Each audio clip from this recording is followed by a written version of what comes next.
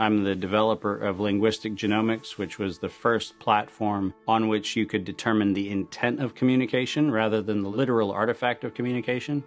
But we've also used that technology for a number of other applications in defense and intelligence and finance, and most notably, in the early 2000s, my company was responsible for bringing down what was, at the time, one of the largest tax frauds in U.S. history.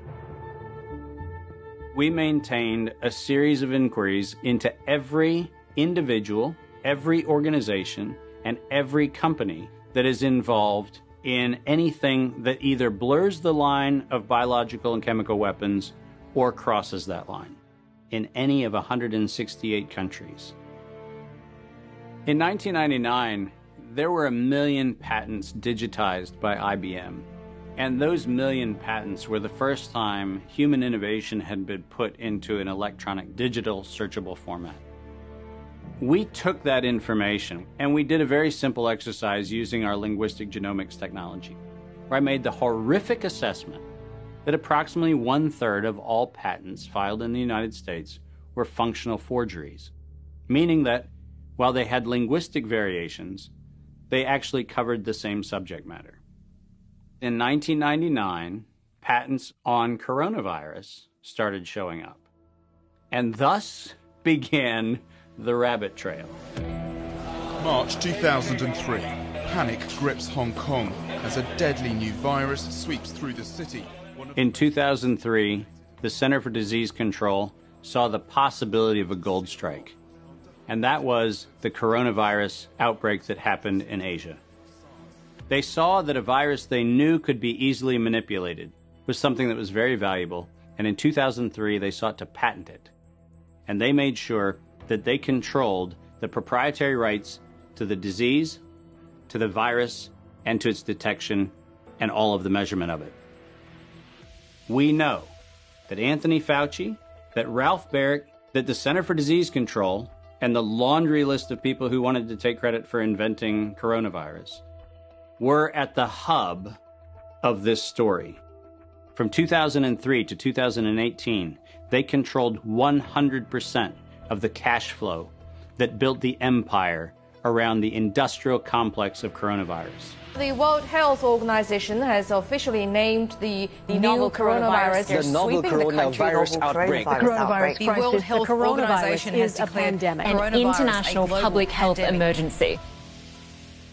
While we know that the coronavirus manipulation started with Dr. Ralph Baric in 1999. The major characteristics of SARS, MERS, and SARS coronavirus 2. It's a good way for you. Ralph Baric is the researcher at the University of North Carolina, Chapel Hill, who's famous for his chimeric coronavirus research.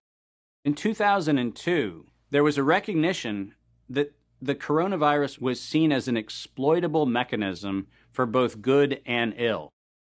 On April the 25th, 2003, the U.S. Center for Disease Control filed a patent on the coronavirus transmitted to humans. Under 35 U.S. Code Section 101, nature is prohibited from being patented.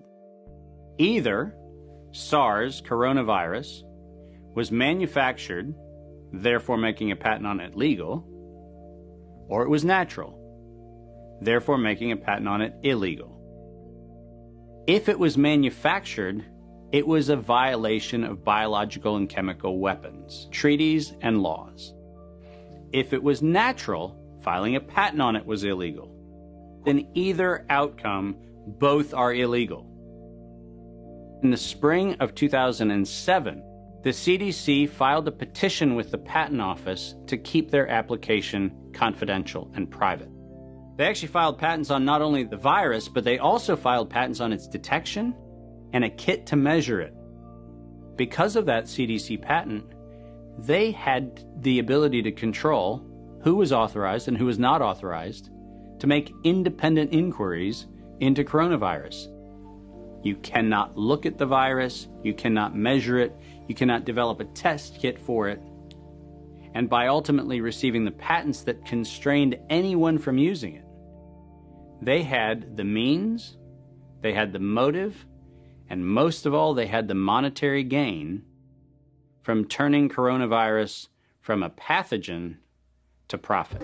Developing and owning a coronavirus vaccine has become a biotech arms race with political overtones. This vaccine gold rush is starting to bother me. Gold rush.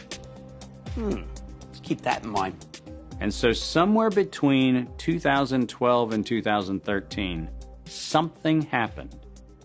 The federal funding for research that was feeding into places like Harvard, Emory, University of North Carolina, Chapel Hill, that funding suddenly became impaired by something that happened at the NIH, where the NIH got this little tiny moment of clarity and said, I think something we're doing is wrong.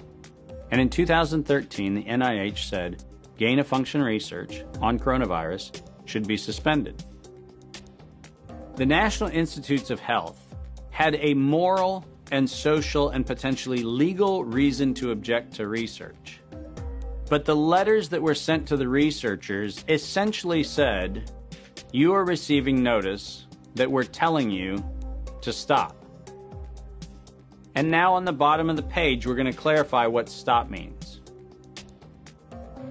Keep going.